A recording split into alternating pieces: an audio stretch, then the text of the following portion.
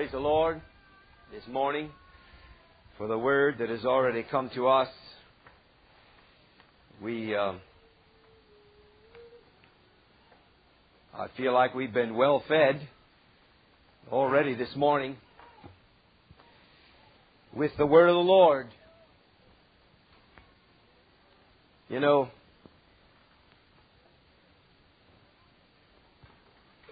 when Jesus was talking and answering questions to the Pharisees, they asked Him what the greatest commandments were there in Matthew chapter 22. And Jesus very wisely said to them there that there are two. He said, "Thou shalt love the Lord thy God with all thy heart, with all thy soul, with all thy mind, and all thy strength. And thou shalt love thy neighbor as thyself." And then He said these words. He said, "Upon these two commandments hang all the law and all the prophets." And I believe what Jesus was saying when He gave those two commandments, He was basically saying that you can trace every commandment, every principle in the Word of God and find it touching those two things right there. Thou shalt love the Lord thy God with all your heart, and thou shalt love your neighbor as yourself. Upon these two commandments hang all the law and all the prophets, and I believe even all the principles in the New Testament hang upon those two. Very simple. I believe if you take those two commandments and you don't have a Bible, and you're stuck somewhere where there is no Bible, you take those two commandments and you meditate upon those, and you filter your life through those two commandments, and I believe God will teach you how to live, and how to serve, and how to love Him, and how to live in the midst of the people where you find yourself. Thou shalt love the Lord thy God with all thy heart, and thou shalt love thy neighbor as thyself. Well, this morning, Brother Paul took care of the first commandment, and I'm going to take care of the second. So we're going to get the whole thing in one Sunday morning service. Paul told us we're to love the Lord our God with all of our heart. And that's right. That's a commandment. We're going to face that commandment someday, every one of us. We're going to face it. Just as real as anything you've ever faced, we're all going to face that commandment. And in that day, all of our excuses will just flitter away. Every one of them. We're also going to face the other one, just as surely. Thou shalt love thy neighbor as thyself. So I'd like us to open our Bibles this morning as we just continue the sermon on to 1 John. If you can turn there, 1 John chapter 4.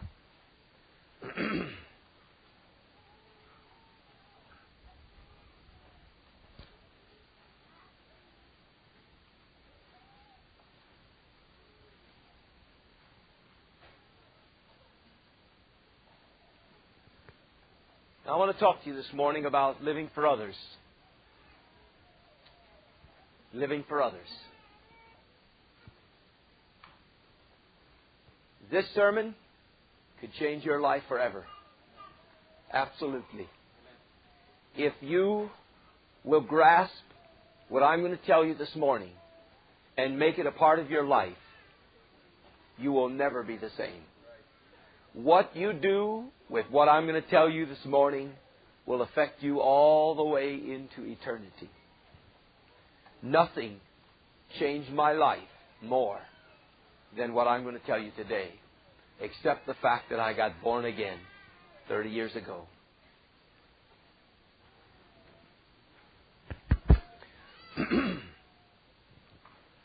Living for others is 50% of the Christian life.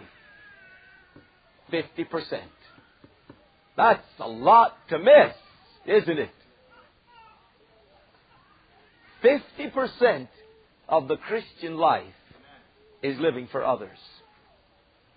So this morning I want to talk to you about an addiction that I've had for a lot of years. I don't know if you understand what I mean by that, but that is a Bible word. You'll find it in the New Testament, 1 Corinthians chapter 16, and it means exactly what it means to us as we're here today. We understand the word addiction. It's a very common word in our American society, but it's also a Bible word. I'm so glad that God put it in the New Testament. Because I used to be addicted to some things. Alcohol, drugs. I was addicted to them. They had me. I was out of control. They controlled me. It was those addictions that brought me to the end of myself and brought me to the place where I said, okay, I need help, and I don't know where to look for it. Well, once an addict, always an addict. You know, they used to say that of me when I was a young Christian back home. They said, yeah, well, he was a hippie. Hippies are extremists, and now look at him. So, once an addict, always an addict.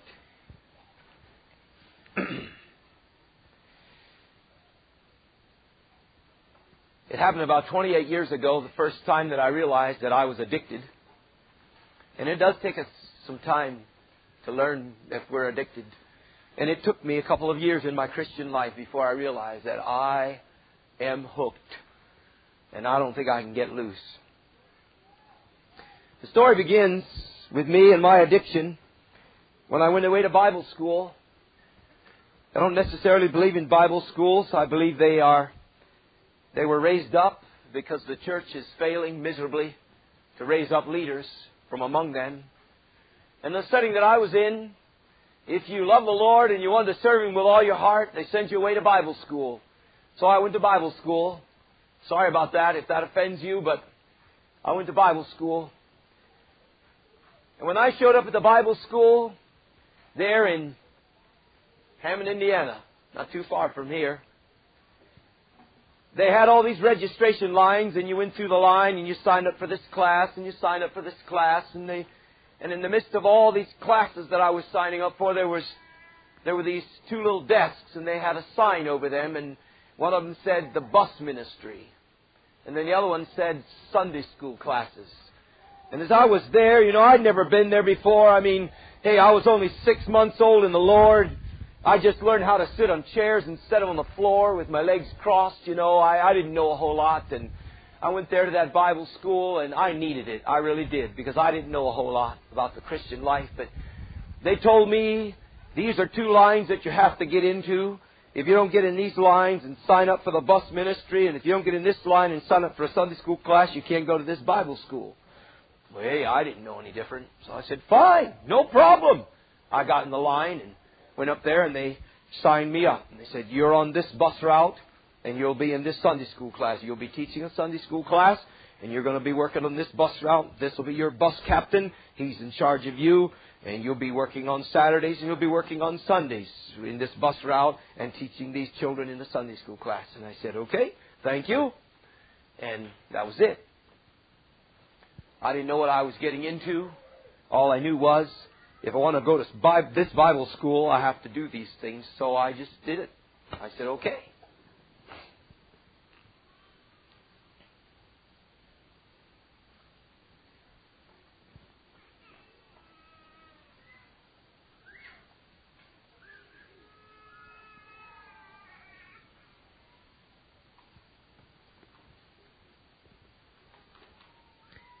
Changed my life forever. I'm telling you. It changed my life forever.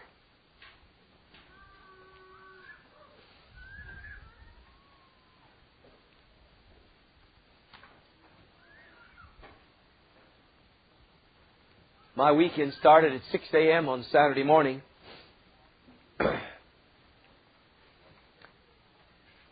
With a prayer meeting for all the little children that rode my Sunday school bus. 6 a.m. Saturday morning. After that, we had a bus workers meeting, which lasted about an hour and a half. Then we jumped in our cars and drove for an hour and 20 minutes all the way up to the ghettos of Chicago. North Chicago ghettos is where my bus route was. There's a lot of ghettos in Chicago. If you've ever been there, it's an awesome sight. You stand in the middle of those ghettos and you look every direction you can look. And all you see is row after row after row of 3 and 4 and 5-story apartment houses as far as you can see in every direction. That's the way it is there. We got up there in the North Chicago area about 10 a.m. on Saturday morning. And we spent the day up there knocking on doors. Up and down the stairs we went, and we knocked on the doors, and we visited with the children, and we begged the moms and dads to let us take their little children to Sunday school, and could they ride the Sunday school bus. And sad to say, it wasn't hard to get those children. I mean, those parents were very glad to get rid of their children and have a babysitter for their children for a whole day on Sunday. So it wasn't hard to get the children to come on the Sunday school bus. But we spent about 10 hours up there doing that, and from 10 a.m. and got home about 10 p.m. on Saturday evening after visiting all day long, being the only papa that most of those children ever had. Up and down those steps we went. I mean, I went into places that gagged me. I almost vomited for the smell that I smelled in some of those apartment buildings. I stood in apartment buildings where cockroaches crawled all over the place and gave me the creeps while I stood there trying to visit with somebody. And the cockroaches were jumping around all over the place, you know. That's the way it was there, but that's where the people lived. And by the way, they still live just like that today. Just like that. Sunday morning, we got up at 4 a.m. and went to the bus barn. Went to the bus barn at 4 a.m. All the buses were broken down. I mean, they hardly ran. We had to get there at 4 a.m. to make sure the thing was going to run to get to Chicago, which was a 1-hour drive. Get there and crank that thing up and put the jumper cables on it and go get the mechanic and get your hands in there and get them greasy. And finally you get the old bus running again. Hallelujah. You may think I'm crazy, but I laid my hands on the hood of my bus a whole lot of times and prayed a prayer and said, God, would you please make this bus start? And it started. You may think I'm crazy, but I did it. And if you ever had 100 Chicago bus kids on your bus on a hot Sunday afternoon on the freeway with a bus that's broken down and those children are crawling over the seats and you don't know what to do with them. They're used to a TV set all day long and you have nothing to entertain them with. You'd put your hands on that bus and pray for it too. And many a time I saw that bus go. Hallelujah! Down the road we go. Hallelujah. Praise God. So anyway, about 7 o'clock, we got the buses all going and we pulled out of the bus barn and headed for Chicago, which is a 1-hour drive. And we hit the streets running to pick up all these children. We had 1 hour to get 100 children on our Sunday school bus. And many times they were not ready, and sometimes you had to go in and help them get dressed and find the diapers for little Johnny, the 2-year-old that's going along with Susie that's 5, and all those things. I mean, I did, you name it, I did it.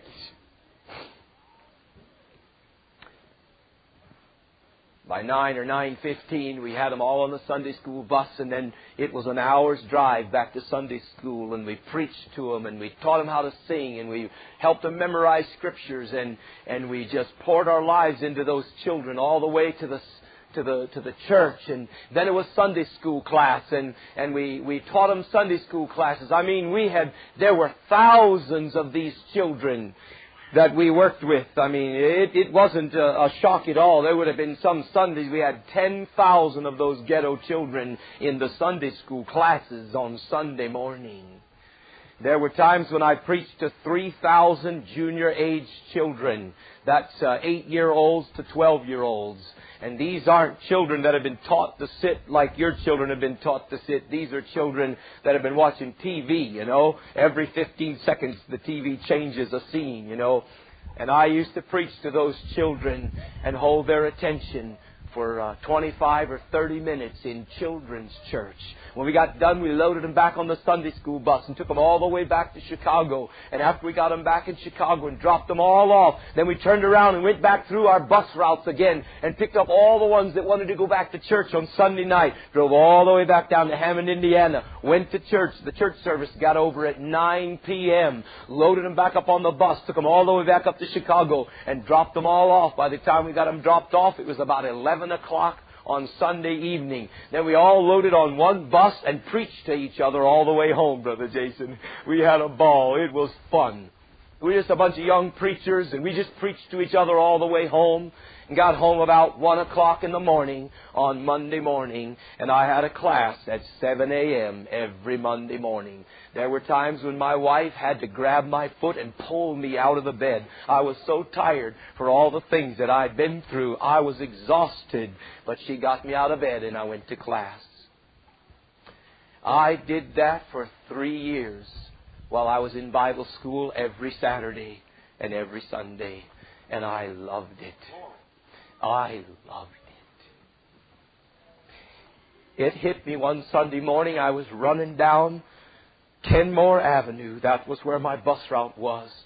Picking up children, going ahead of the bus by about 1 block and making sure all the children were ready.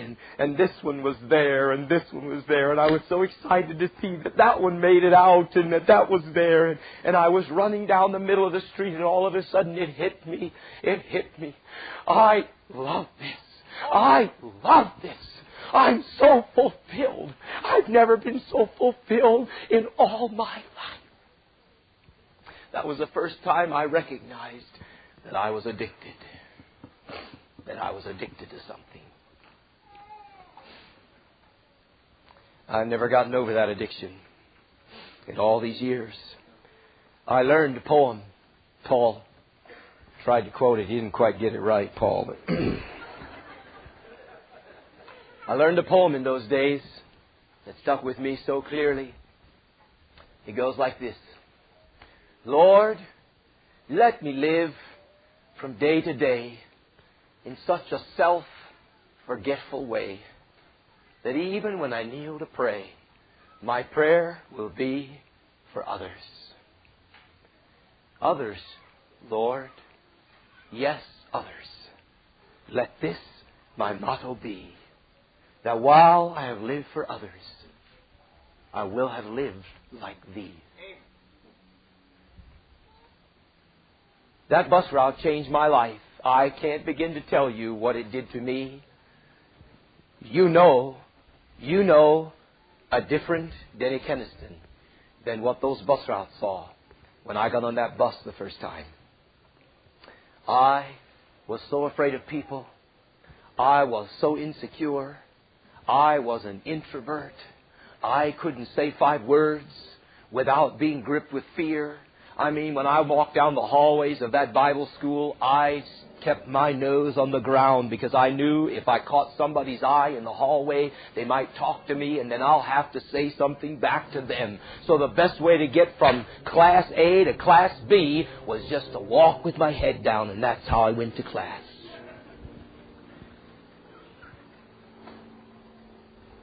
But I had to work on the bus route or out of school. And I had to teach the Sunday school class or out of school. So I got in there and I did it. First time I stood up in front of those 100 children on that bus route, it scared the hell out of me. I just froze. I couldn't hardly say anything. But you know what? I learned to preach on that bus route. I learned to preach with a bunch of little children this big. That's where I learned to preach. I learned to give simple illustrations to a bunch of little children this big. I learned how to hold their attention so they would listen to me and hear me when I told them about Jesus. That bus route changed my life. When I look back on those 3 years of my life, they are some of the sweetest memories of my Christian life.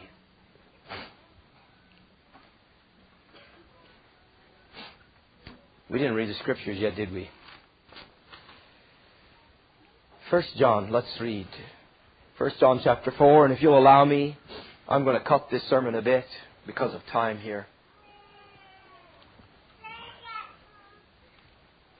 I had in mind to read 1 John chapter 4, the verses we're going to read twice. But I'm just going to read them once for the sake of time here. And you let me read it. Let me just replace one word with another word so we can understand a little bit more what love is all about. See, love kind of floats around up here for a lot of people.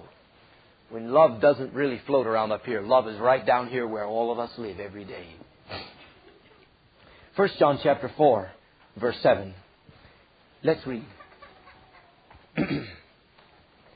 Beloved, let us live for others. You allow me to do that? In the places where it says love, I'm going to put a different word in there. Beloved, let us live for others. For living for others is of God, dear brothers and sisters.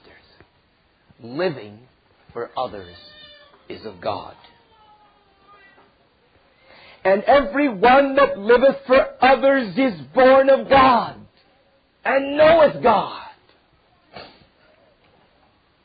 He that does not live for others knoweth not God.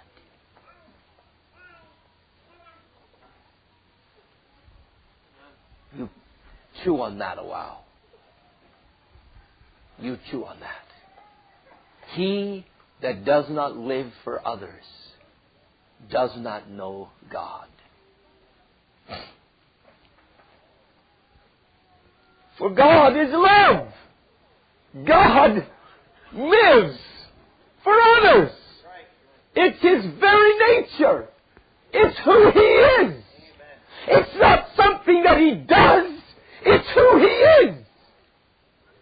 God is love. In this was manifested the love of God toward us, because that God sent His only begotten Son into the world that we might live through Him. Hallelujah. Herein is love. Not that we love God, but that He loved us and sent His Son to be the propitiation for our sins. This is what love is. God gave His only begotten Son for others. Brothers and sisters, God gave His only begotten Son for others. Why? Because God is love.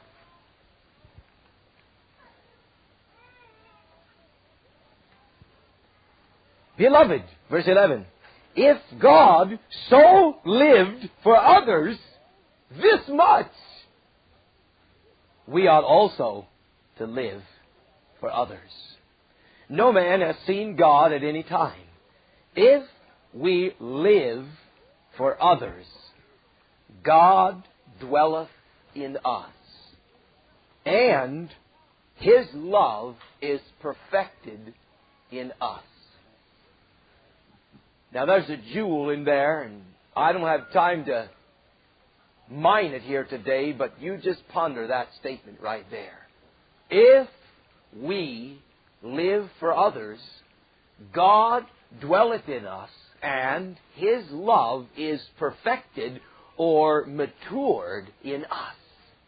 You know, lots of people think, and it's a wrong concept, I believe. Lots of people think, when I get mature, then I'll start to serve God. And the fact of the matter is, Not until you start to serve God will you ever get mature. The fastest way for you to grow up in the Lord Jesus is to go give your life away for others. And some people will sit for years waiting until maybe they get mature enough, so that they can go serve God some way. And you know what? They don't grow. I believe that's the reason why the American churches are cursed with millions of bench setters. The preacher does all the preaching. He does all the counseling. He does the Sunday school class. Everybody else just sits and listens. And they don't grow. I don't believe in that. I'm for stretching every child of God into some kind of service that they can begin to grow. If we live for others, God dwelleth in us, and His love is perfected or matured in us. That's how it happens. See? That's how it happens. Hereby know we that we dwell in Him, and He in us, because He hath given us of His Spirit. And we have seen and do testify that the Father sent the Son to be the Savior of the world. Hallelujah! Whosoever shall confess that Jesus is the Son of God, God dwelleth in Him, and He in God. And we know, and we have known and believed the love that God hath to us. God is love. And he that dwelleth in love, living for others, dwelleth in God, and God in him. Remember, we're talking about half the Christian life. Just reason with me a bit this morning here. If God said, "Thou shalt love me with all your heart, and thou shalt love thy neighbor as thyself," God tied those two together, and dear brothers and sisters, they are tied together. And you won't last long on one if you don't follow the other. I don't believe you can.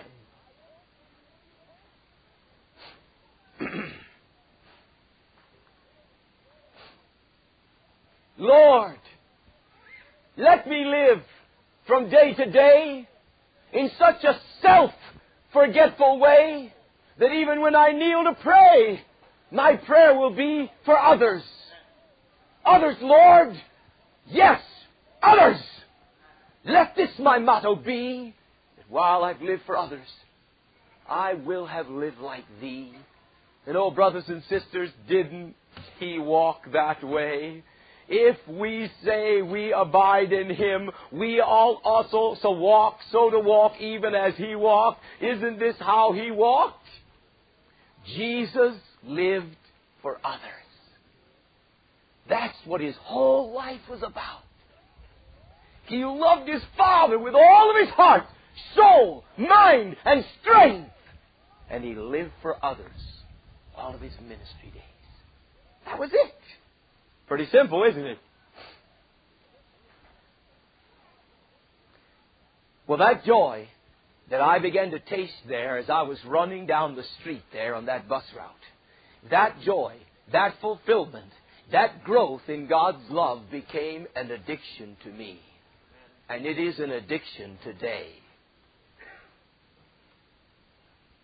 Are you addicted?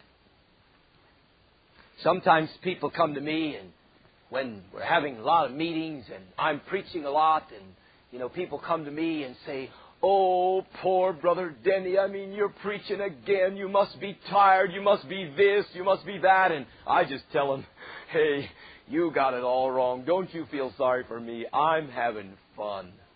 This is not a big burden to me. I'm having a blessing." You know why? Because it's more blessed to give than it is to receive. So I'm getting more blessing than you are. Did you ever think of that? I'm getting more blessing than you are. I didn't think, "Oh, no, I have to get up here and preach again this morning." I'm getting a more blessing than you are. You get blessed listening, but I get more blessing giving. And because of that, I'm addicted. I can't live without it. I don't know what I'd do. I don't know what I'd do with my life if my life wasn't filled up the way it is with all the things that God has filled it with. I don't know what I'd do. I don't know if I can make it.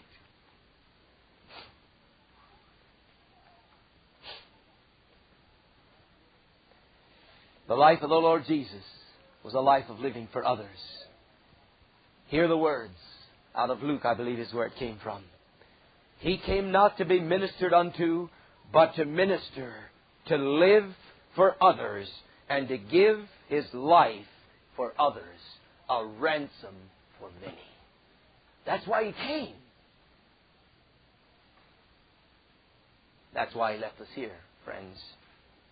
That's why He left us here.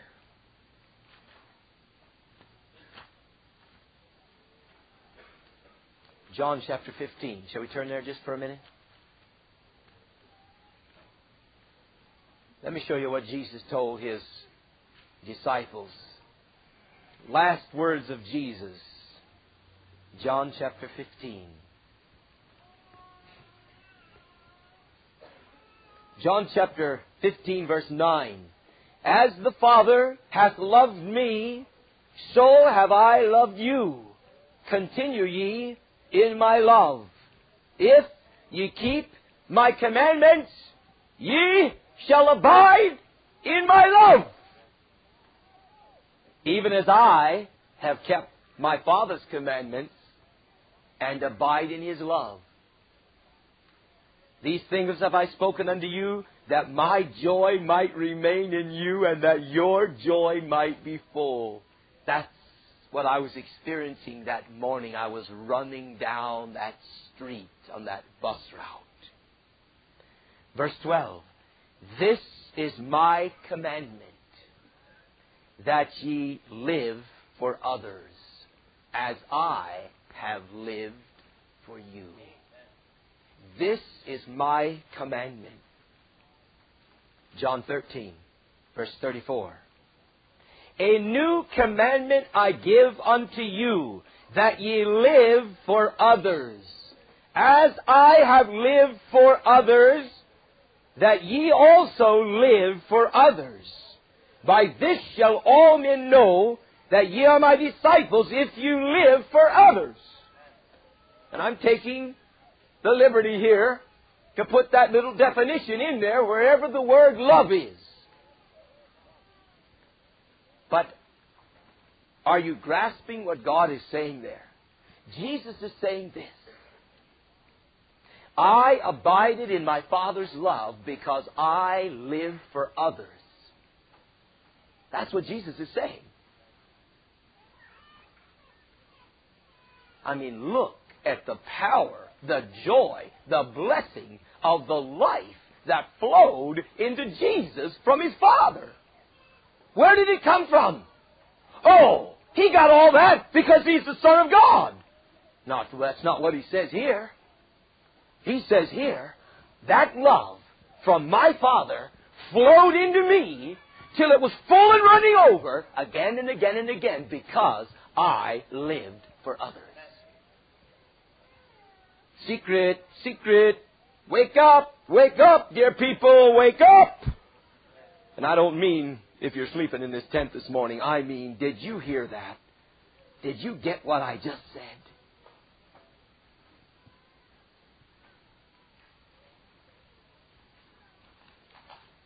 A new commandment I give unto you. Live for others. That's the new commandment. I have loved you, says God. I sent my Son to die for you. I have bought you. I have sought you. I have drawn you. I have redeemed you by the precious blood of the Lamb. Now go live for others. That's why we're here.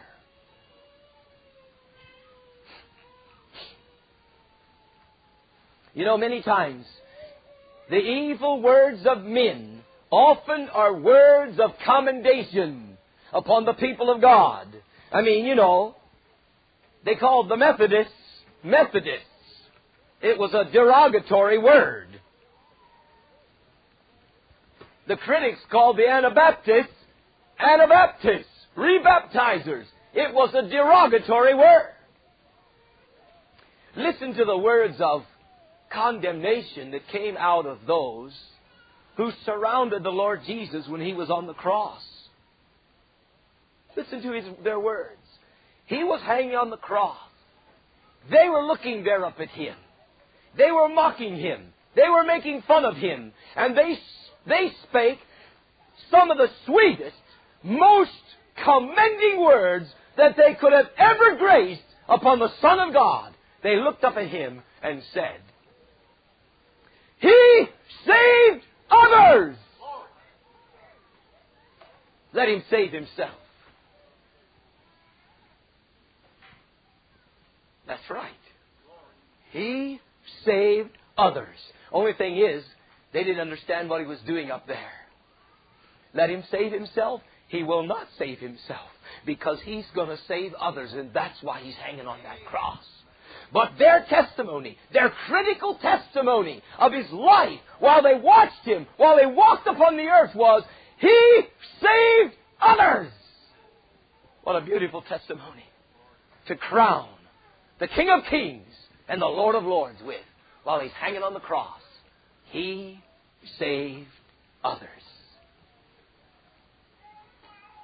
But then they went on to say, Himself He cannot save. But they didn't have that one right. It is Himself He will not save. That was it. Jesus said, He that saveth his life, who lives for himself, who saves himself, shall lose it. But Jesus also said, He that loseth his life, who lives for God and for others, guess what? You will.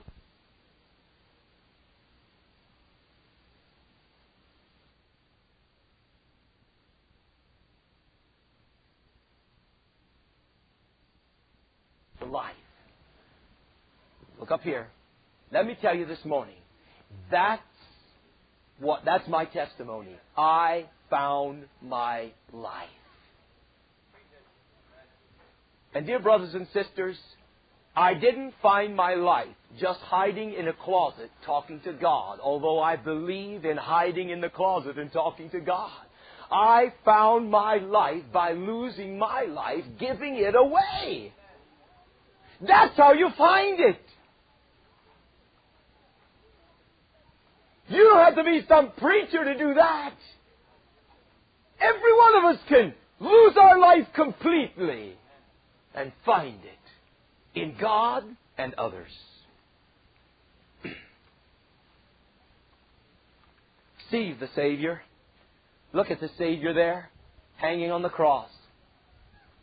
He's God. God incarnate, hanging on the cross. He is about to die. Dying words are important words.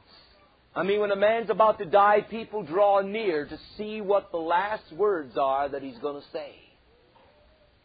Here He is, God incarnate, hanging on the cross, and He's about to die. I wonder what profound theological revelation will come out of His mouth just before He died. I wonder what revelation of theology we're going to hear out of the mouth of the Son of God. Listen, and you'll hear it. Father, forgive them. They know not what they do. Woman, behold your son. Or, Mama, He's going to take care of you now. Son, behold your mother. Or, John, would you please take care of Mom? I'm going. And He turns over to one of the thieves on the cross and says, Today shalt thou be with me in paradise. Those were the last words of Jesus. And that is profound theology, brothers and sisters. That is profound theology. saved others. That was the testimony of the critics who watched his life. Lord, let me live from day to day in such a self-forgetful way that even when I kneel to pray, my prayer will be for others. Others, Lord. Yes, others. Let this my motto be, that while I have lived for others, I will have lived like Thee. Some time ago, a lady came to her pastor. She said, Pastor, I need some counsel. I'm in desperate need of counsel. Would you talk to me? And he sat down in the study and they began to talk. And she said to him, Pastor, I'm going to crack up. I'm going to have a nervous breakdown. My whole life is falling apart. My mind is just going every which way. Please help me. I think I'm going to lose my mind. The pastor waited for a moment in silence, and then she turned to him again and said, Do you have any counsel for me, Pastor? And he said, Yes, I do have some counsel for you. Here's what I want you to do. I want you to go home and bake a cake. I want you to go home and bake a cake. And after you bake that cake, I want you to cut it in little squares and put it on plates. And after you get all that cake put on plates, I want you to go to the rest home and give those pieces of cake out and visit with the people. And she was aghast. What? You mean I'm going to have a nervous breakdown and you tell me to go bake a cake? And he wisely just looked at her and said, Yes, my dear. That's what I'm telling you to do. And she huffed out of the office and that was it. She went home, and she stewed a while, Who does he think he is? And she stewed that one over for a little while, and praise God, the Spirit of God just drew near and said, Do what he said. Just do what he said. Finally, she decided, she may as well try it. So she baked her cake, and she put it on little plates, and she went to the rest home, and she passed out all the cake, and she visited with all the people in the rest home, and by the time she got done visiting with all the people in the rest home, she forgot about all her problems and she decided not to have a nervous breakdown. The pastor saw her 2 weeks later.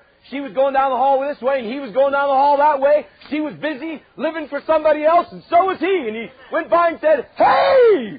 I thought you were going to have a nervous breakdown! And she said, I put it off! And that's a true story, by the way. That's a true story. I wonder how many nervous breakdowns we could take care of if we would just turn our attention away from me and put it on somebody else.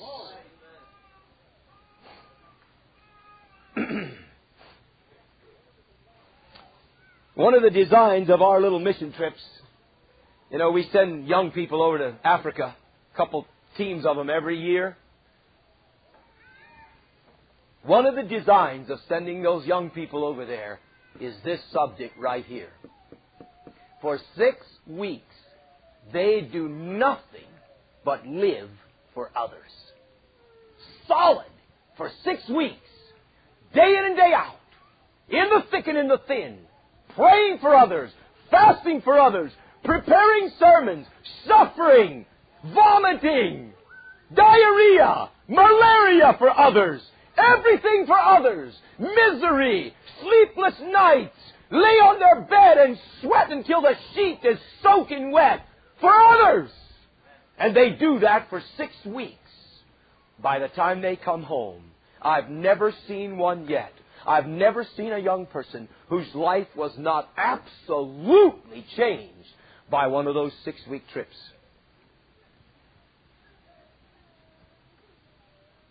Never seen it yet. You know why? They live for others for 6 weeks, 24/7. And it changes their life forever. We send them over there on purpose for that. You know why?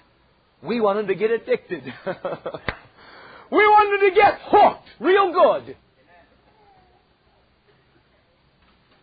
Because we know that it will be a guiding principle in their life all the rest of their days.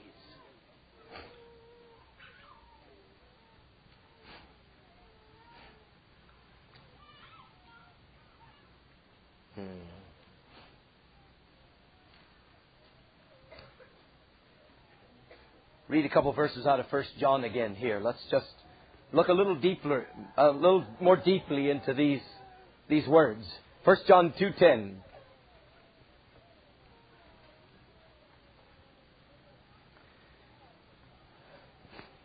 First John 2:10. He that liveth for others abideth in the light, and there is none occasion of stumbling in him. Look at that verse. Woo! Powerful. Look at it. He who lives for others abideth in the light, and there's none occasion of stumbling in him. That's an awesome verse. Chapter 3, verse 11. For this is the message that ye heard from the beginning, that we should live for others. Verse 16 of chapter 3.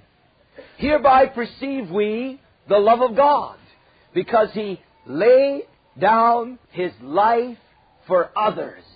And we ought to lay down our lives for others.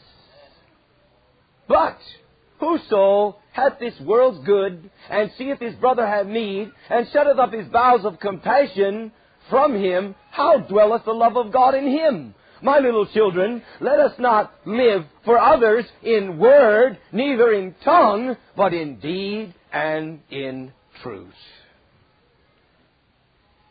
And verse 23. This is His commandment.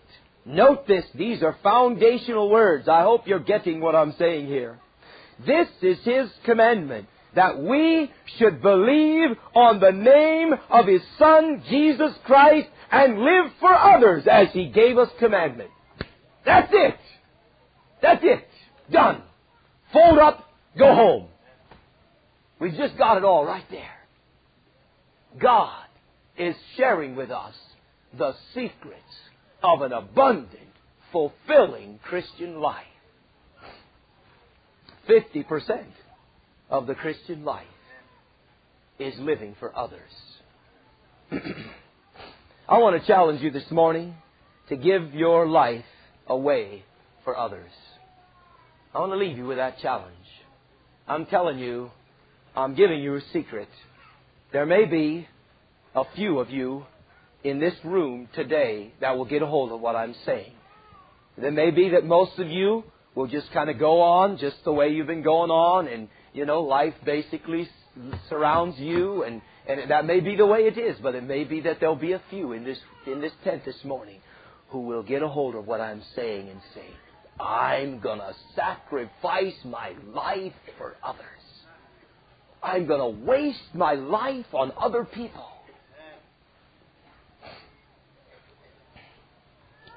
I think about Polycarp, you know the martyrdom of Polycarp. When they finally caught up with that dear old man, he was near 90. I don't know exactly how old he was, but he was near 90 years old when they finally caught up with Polycarp. Soldiers came to his door. They had caught him. Of course, you know, he's an old man. He can't run anywhere, so he just comes to the door and opens the door and invites them in and fixes them a meal and has them sit down and eat the meal. And he said, if you will enjoy your meal, I'd like to have a little season of prayer, and then I'll go with you. And he went back into his prayer closet, and this is what he did for 2 hours. He prayed for every contact that he knew. He prayed for all the brothers and sisters in the local fellowship that he was in. And he prayed for the universal body of Christ and all the other places and all the other churches that he knew of around the world. And when he was all done praying for all those people, he went out and gave himself into the hands of these soldiers. And they took him to the Colosseum and they killed him there. He finished his life praying for others. I want to challenge you to waste your life on others.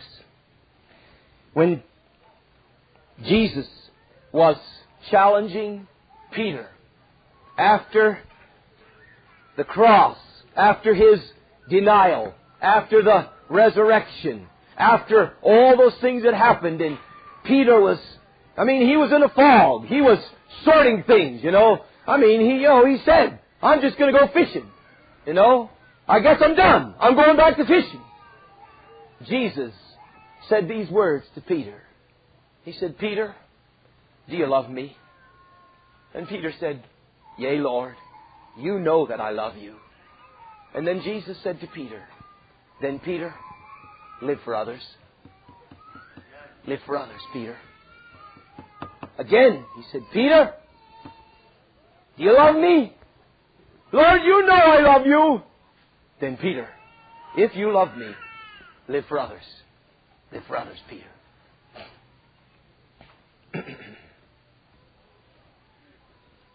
I want to challenge you this morning to waste your life on others.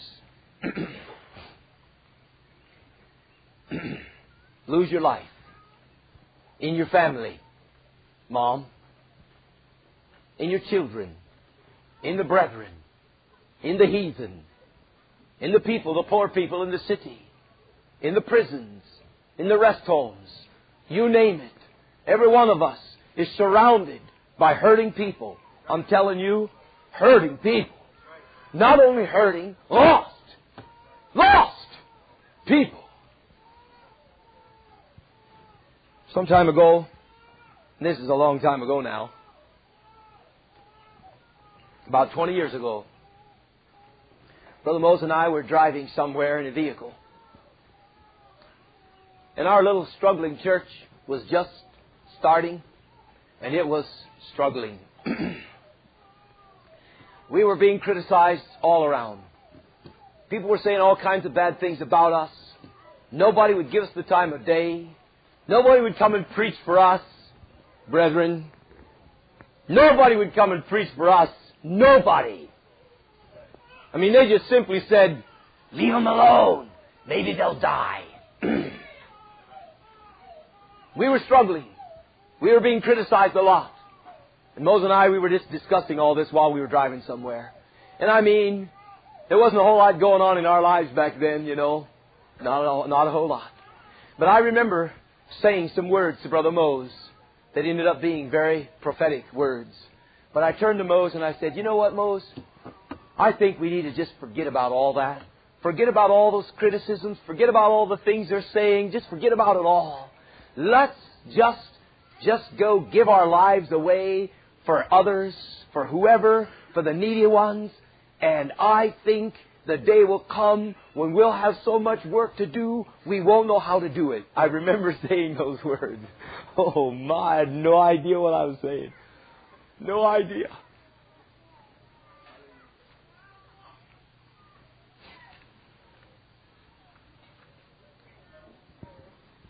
Listen to some of the words in the New Testament epistles.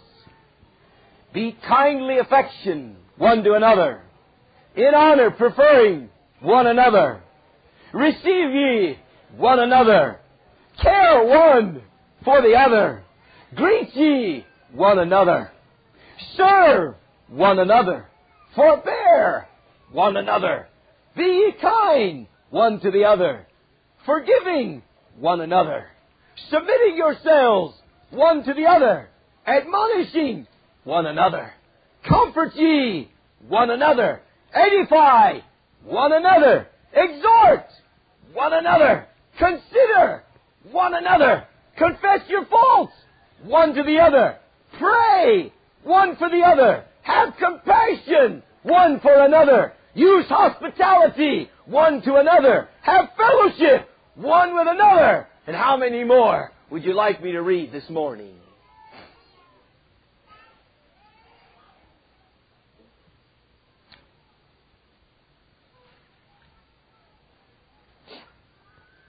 John 14, and we'll be done. We can by no means cover this subject here in this short amount of time, but I'm just giving you the secret. I'm hoping that you'll go home and dig in on this one and study it, because I'm telling you, Very much of your Christian life hinges on what you do with what you're hearing this morning. John 14.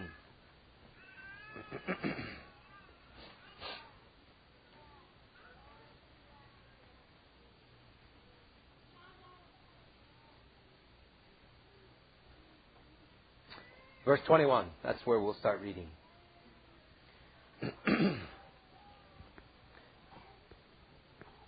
I think I've looked at enough verses here this morning that you can understand that when Jesus talks about His commandments, He's talking about what I've been talking about this morning. Okay? Now let's read these verses. Look at the beauty. Look at the beautiful mystery. Look at the blessing that is hidden in these words. Verse 21. Jesus, again, last words. These are the words that He said to His disciples before He went to the cross.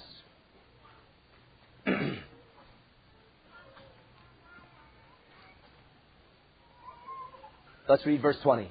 At that day ye shall know that I am in my Father, and ye in me, and I in you. Is the living God alive in you? Let's see. He that hath my commandments and keepeth them, he it is that loveth me. He who lives for others is he who loveth me. That's what He's saying.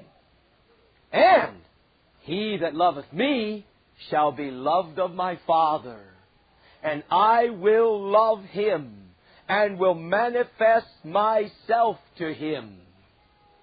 Judas saith unto Him, not Iscariot, Lord, how is it that Thou wilt manifest Thyself unto us, and not unto the world? Jesus answered and said unto him, If a man love me, he will keep my words and live for others. And my Father will love him, and we will come unto him and make our abode with him. He that loveth me not, keepeth not my sayings. What is Jesus saying there? Jesus is connecting those two commandments in those verses right there. You want to know God? Praise God. Amen. Here's what you do. You want to know God deeply, intimately? You want to go deep with God? You want to know the presence of God in your life? Here's how you do it. We've been telling you all week long, get thoroughly right with God. That's first. I mean, clear the slate. Surrender your life. And sell out to God. Clean up totally. Let your heart be purged by the blood of Jesus. And a heart that is clear. And from there,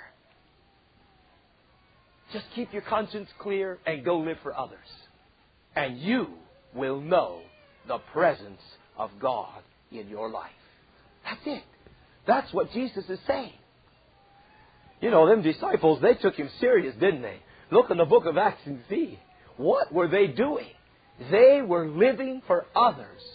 And God's presence was with them in a beautiful way.